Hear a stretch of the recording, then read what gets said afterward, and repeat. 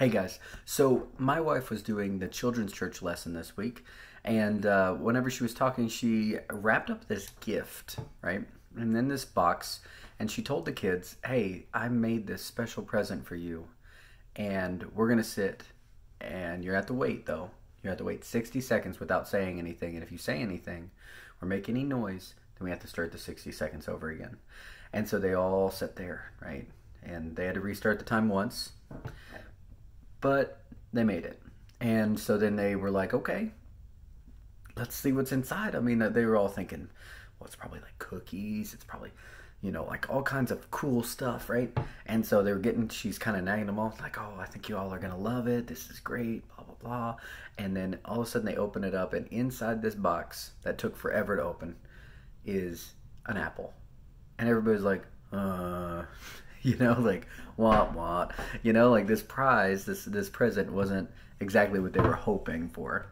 And she basically took that and then she combined it with the idea that the Jews, whenever they saw Jesus, we're getting ready to celebrate Christmas, and as Jesus showed up, he wasn't exactly what everyone was looking for, right? I mean, he's going around and he's the Christ, and they believed that the Christ, because the Christ was going to come and set the captives free, it was going to, set up a new reign. And because of this, they were expecting a conqueror that looked different than Jesus. They were not expecting a servant leader. They were not expecting the way that God provided. And Jesus is everything that the Old Testament says that he would be. But because of their own expectation of what things would be like or what he would be like, a lot of the Jews didn't realize that they were looking at the Christ, or that they crucified the Christ.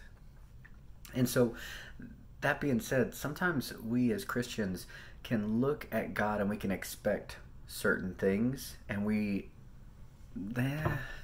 doesn't quite live up to our expectations. They're not exactly what we thought it was. And a lot of times we make these judgments without even really asking God anything, right? Like, if I really wanted to know something, I'd look in his word, right? I wouldn't just go off of my assumption of different things that I've heard before.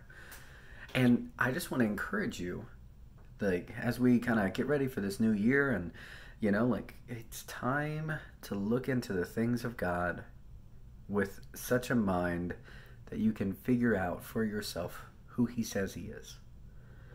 Because I can tell you, a lot of times it's very different than what we put in our head. A lot of people think that they have to clean up their life in order to get closer to God, and that they have to do all these things. And God doesn't say that. As you draw nearer to him, then these things will fall off. They'll deal with themselves. A lot of them will. So I just want to encourage you. Don't rely on the things that you've heard, that you've heard, that you've heard. Don't rely on the things that you've expected in the past, but try to start fresh. See if you can find out something that you didn't understand about God before. Thanks for taking a minute.